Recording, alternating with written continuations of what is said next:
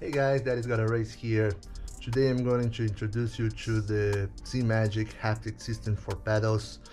This system was originally designed for the P1000 pedals, but now Simagic released a control box so you can use it. You replace your P2000 control box with this new one, and you can use it on your P2000 pedals as well. They are these motors, pretty much like a PlayStation haptic system that has these motors inside the controller.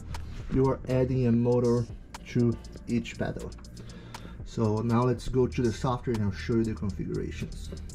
Now we are here on the Simagic Sim Pro Manager, and first thing you will notice is that when you reconnect your pedals, you will see that it's not only showing P2000, we will show you P2000 haptic.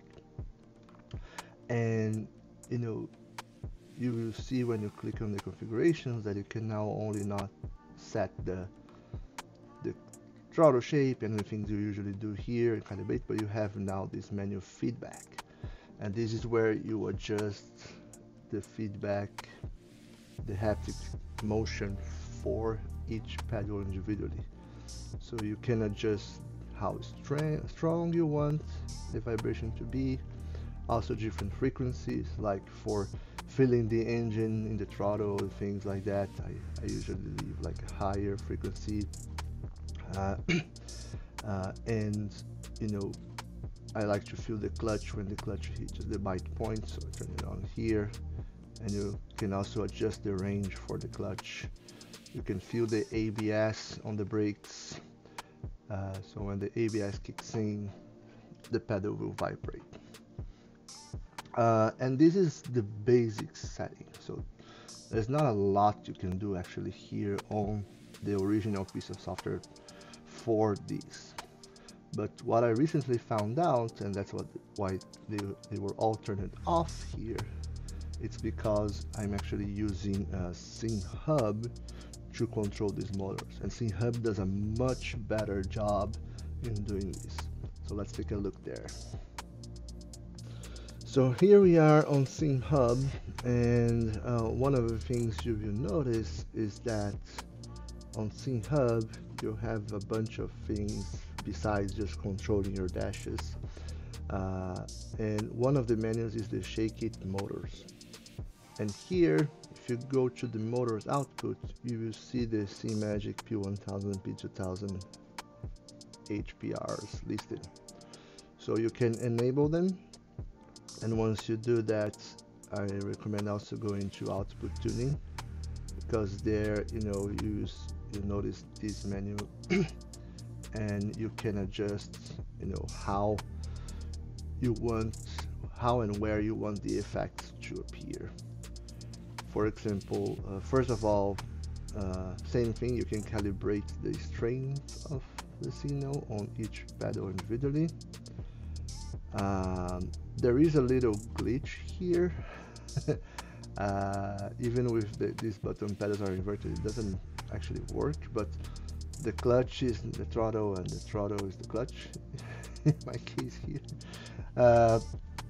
So I don't know, it's probably a glitch or something, but it doesn't affect. All you need to consider is disregard what's written here and consider the first one, the accelerator, the throttle, and the third one, the clutch.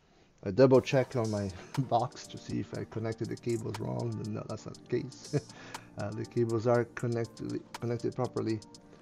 But as you can notice here, besides having only those on and off switches for each pedal, now we have specific behaviors like ABS active, the acceleration G-force, the deceleration G-force, the gear grinding, gear shifting, jump landing.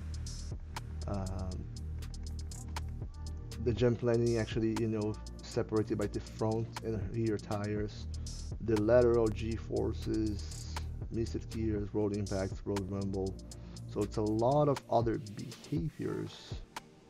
The engine, rotation, when TC and traction control becomes active, when the wheels lock, those are all And the wheel lock and wheel sleep, you can actually calibrate each wheel separately.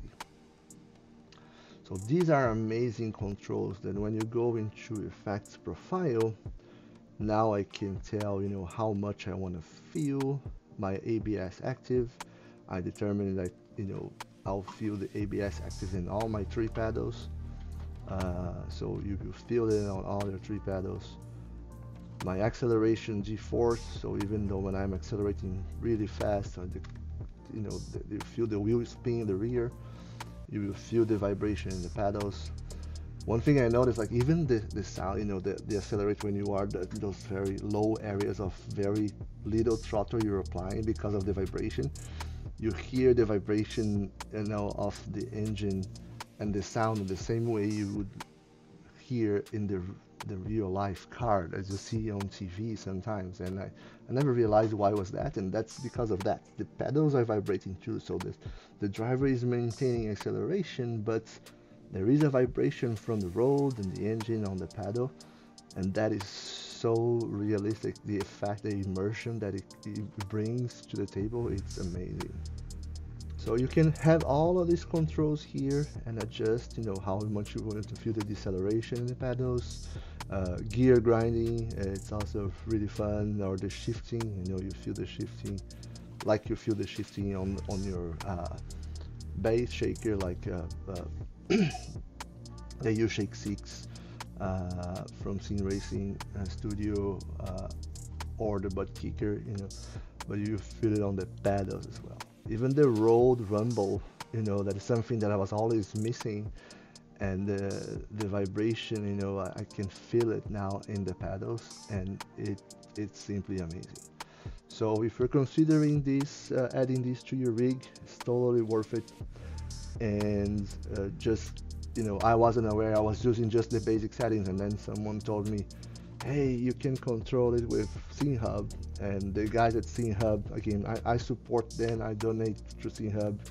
If you are in the sim racing community, I totally encourage you to do that, because these guys do an amazing job, and you should support them, because you know, they really deliver amazing controls for sim racers, and can actually make your existing sim racing hardware work better, like in this example.